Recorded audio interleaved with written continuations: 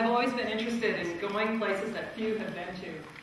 My passion is seeing and exploring challenging environments and using photography to share what I've seen with others. Two of my favorite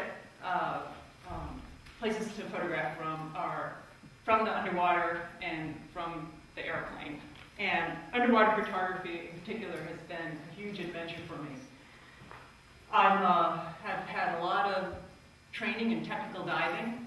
I use mixed gases and decompression diving to be able to go deeper and stay longer than your average underwater diver. I like the challenge of overhead environments, particularly wreck diving and cave diving.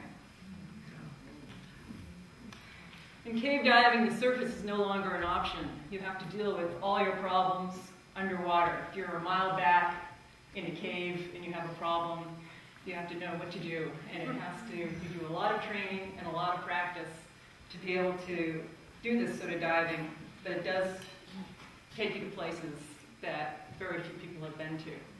It's a lot like Alice in Wonderland. You squeeze through a narrow, small tunnel, and you'll come into a room the size of this room that's pure white, covered with stalactites, stalagmites, other flows, fossils, all kinds of amazing things. In the Yucatan Peninsula are many caves. The largest underwater stalactites there, they're about 90 feet long.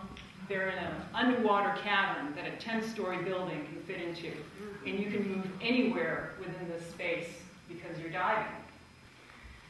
It's a place where the caves can vary from pure white to pure black. There's just a huge variety in the types of formations and the types of caves from big to small. And after spending this time underwater, generally for a couple of hours, you come back up to the surface and you're just ready to plan the next dive. My other favorite thing to do is photograph from the air. I'm a pilot. I own a Cessna 182. This is my home base here on South Whidbey, the airport. It's right by along Crawford Road, if you're not familiar with it. And depending on what time of the year it is, I do different things. In the early spring, I'm often out looking for gray whales.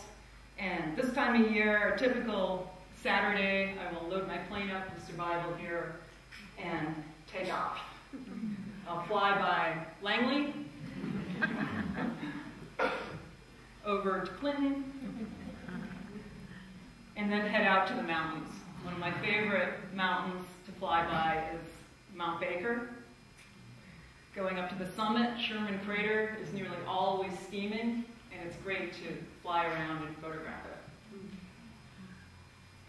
Heading down south to Three Fingers Mountain, where there's a fantastic fire cabin on the southernmost finger. Then to Pilchuck Mountain. Back to the Sound. Occasionally things aren't quite as you planned. On this particular flight, the entire Sound was filled with fog, and Whidbey Island had disappeared. So I'll have to find another airport to land at. But usually it's a beautiful day, and this is coming around Freeland, and then back home and back to Langley.